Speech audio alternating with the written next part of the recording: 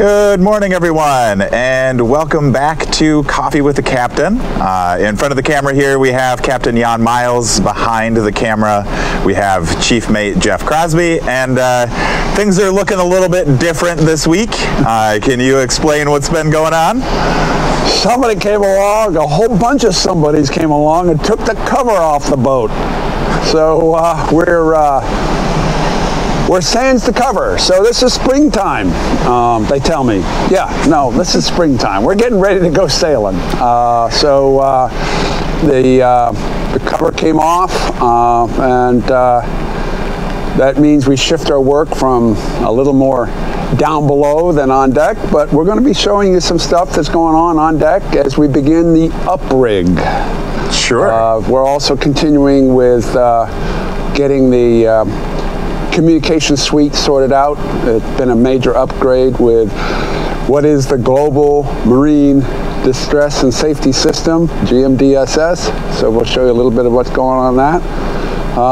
And we have a little bit of compound area. Some of the bits of the boat are somewhere else. They're not all here. Notice, maybe you can see, we do not have the wheel on board.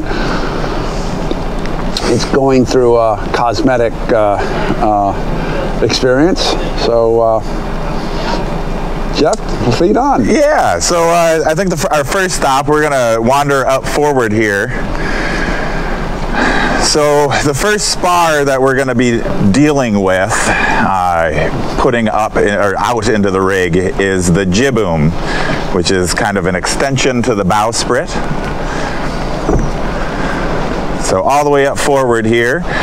Just yesterday, this spar was laying on deck right over here. So we rigged up some gantlins and halyards to be able to pick it up, and some tag lines to be able to push it out. And Captain Miles, can you kind of explain the process that happens from here? David, say hello. Howdy. That's our bosun, David. So it's the same kind of thing as what happens with topmast. So that is going to be telescoped, that jibboom is going to be telescoped out further. As it goes out further, we'll hook on some shrouds. So there's going to be a whisker shroud, port and starboard, and a martingale harness. The forward leg of the martingale harness is going to go on the jibboom. That martingale comes back to the bottom of the so-called dolphin striker, actually martingale spreader, and that splits into two legs, comes back to the ship.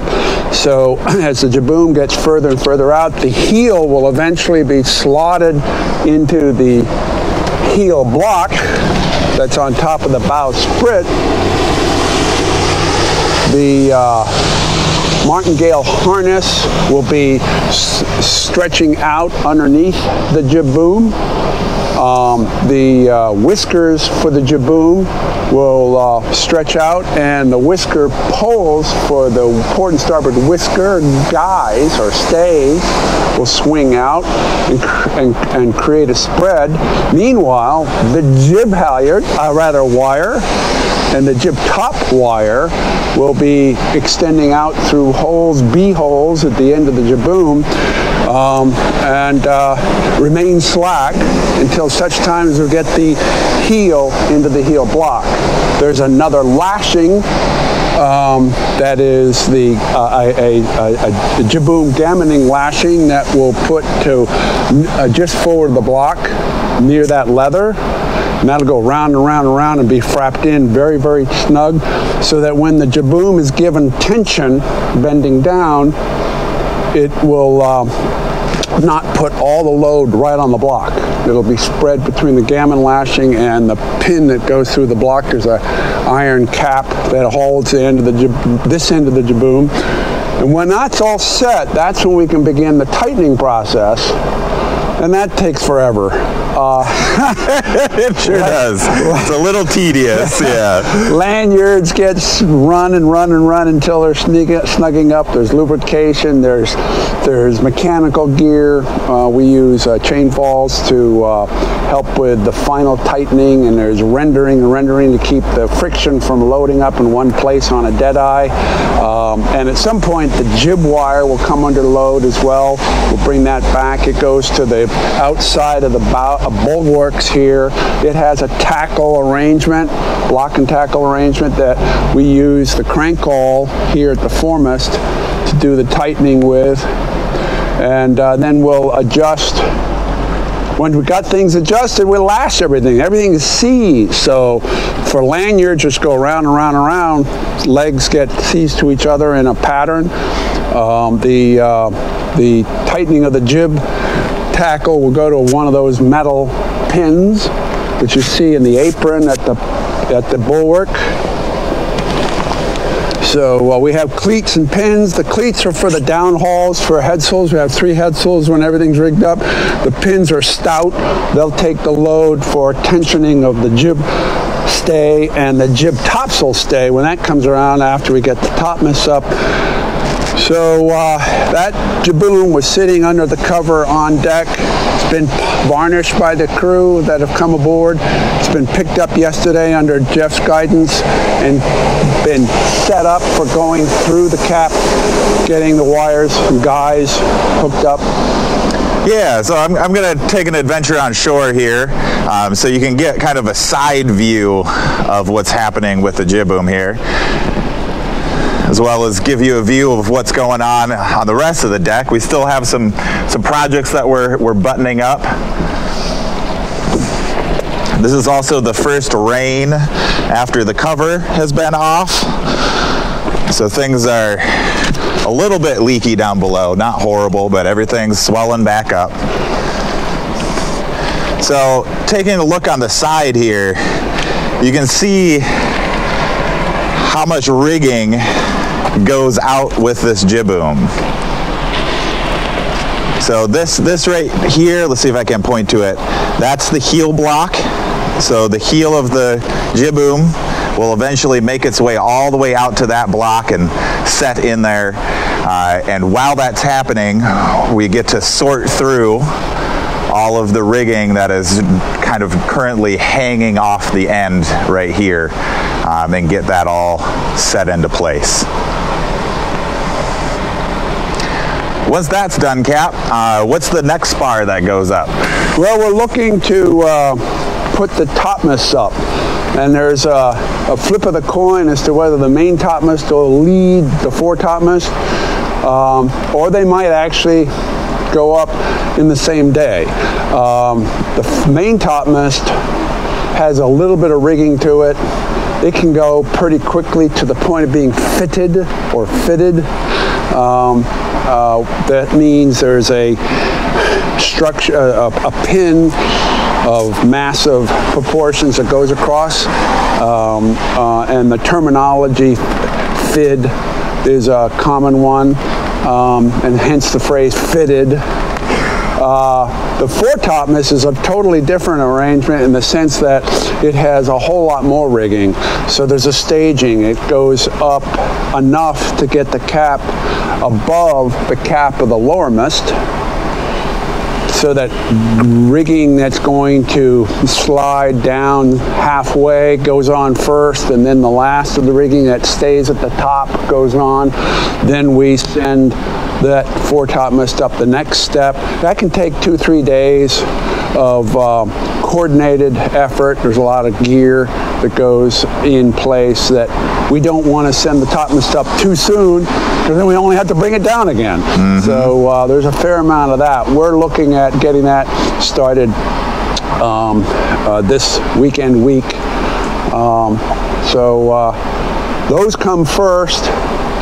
But other things can happen at the same time. With a bunch of crew, you can start spreading things out.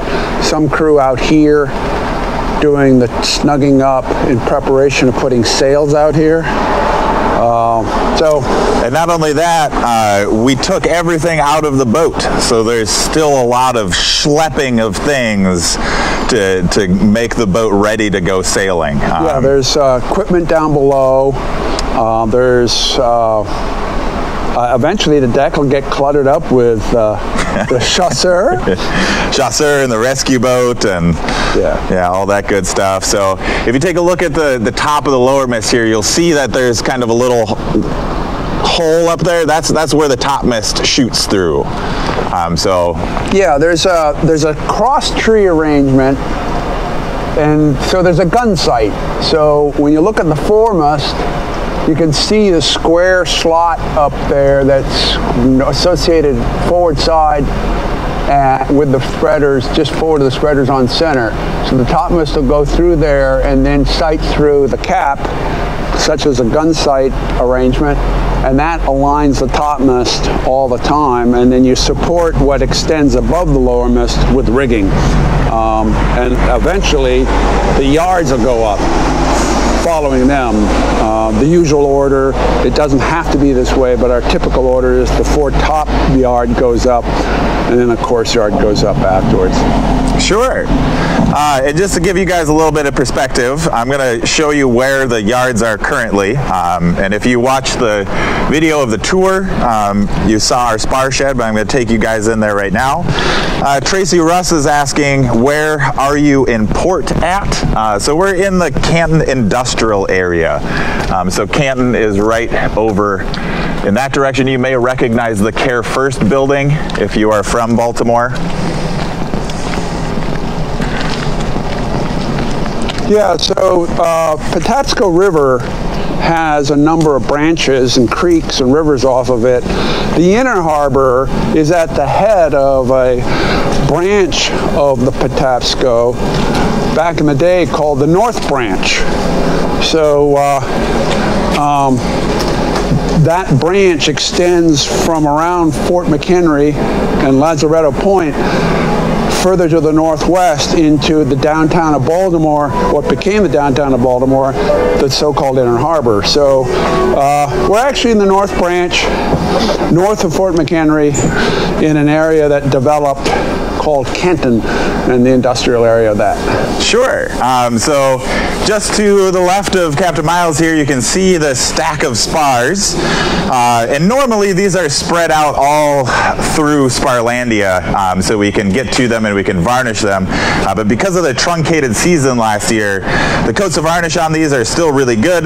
We will put a couple more coats on before they send up because it's easy to do while they're here on the ground. But we also wanted to use this space as a kind of workshop. So we stacked everything up in the corner, but now it's time to start unpacking them. So here's Natalie. Natalie, wave to the camera. She's prepping the main topmast for another coat of varnish. We're actually building up an area of varnish that we took all of the varnish off of this area to prep this and get it ready to go back up. We also have some other projects going on in here. We've got the sewing machine set up. There's a couple of bunk curtains that need to be made. If you look behind Captain Miles, you can see the outboard. The outboard takes a lot of routine maintenance every year just to keep her running smoothly. And you can see we're starting to pull these other spars out and get them ready to be dressed and then put into the rig. We also have our light boxes here that we had a volunteer, Jerry, refinish everything, and they are looking pretty darn good, better than I've seen them in several years. So we're gonna do we're going to start a thing that is going to be happening in every single Coffee with Captain, and we're going to be going through different common phrases and seeing if they have nautical origins or not. So the very first phrase we're going to tackle is one that's pretty common, and it's the phrase "taken aback." So Captain Miles, is that a nautical origin or not? I believe it is. I actually first heard about it because of sailing. So you back a sail when you're in a fore and aft rigged vessel to help twist it or to prevent twisting. In the sails of long ago that were square, there would be a process whereby those sails would periodically go aback.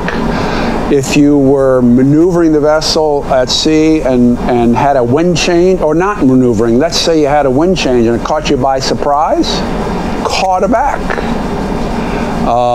And so there's purpose and there's being caught.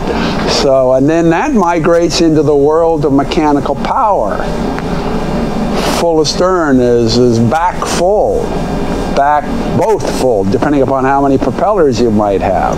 So caught aback, taken aback, we backed. So the process with Pride of Baltimore 2 is when we're going into attack, everything is braced up sharp, the fore and aft sails are trimmed in close, and we glide up to the point of the turn, and the helm goes over, and the rudder twists, and the vessel swings, and eventually the topsail goes aback, or if they're both up, the square topsail and the fore topsail goes aback, top gallant I mean. That helps drive the bow around. Eventually the headsails will go aback. Then at some point we shift the yards right away, the squares right away. In the old days, they would leave them back and deal with all the other sails. The foremast would stay aback. In a three-masted square rigger, the foremast would stay aback for a while the middle mast would shift, and then the mizzen aftermast would shift. But we found that we could get caught in a situation where it takes so long to deal with the stuff down on deck, the loose-footed foresail, the headsails, that we'd be doing 5 knots, 6 knots to windward with the square topsail aback, and then it would take the entire crew on the braces to get it to swing through the wind. So we do that first. So that's a pretty atypical evolution, but with the efficiency of a boat that can come out of attack and start to accelerate pretty quick with a large proportion of fore and aft sails below the squares, so we changed the order. But then, once we got that around, then we take the headsails one by one, starting with the outermost headsail, past that, and then the next one in. If we have all three up, then the third one. That leads the foresail aback. In the middle of the boat, mainsails drawing, headsails are drawing, the topsails are drawing, everything's in balance. We got plenty of control. And the foresail being loose-footed has a lot of twist in it, so chances of it being absolutely aback is slim. Then we pass that over. And of course, in there is a thing called the main runners. We'll talk about them later. Yeah. So we pass the topsail first so we don't get taken aback. I really appreciate all of you guys for joining us here this morning. Tune in next week to see where we're at in the process of uprig, and we'll do our best to share that with you and explain what's going on. And Captain Miles, do you have any parting words for us this morning? As always, stay diligent.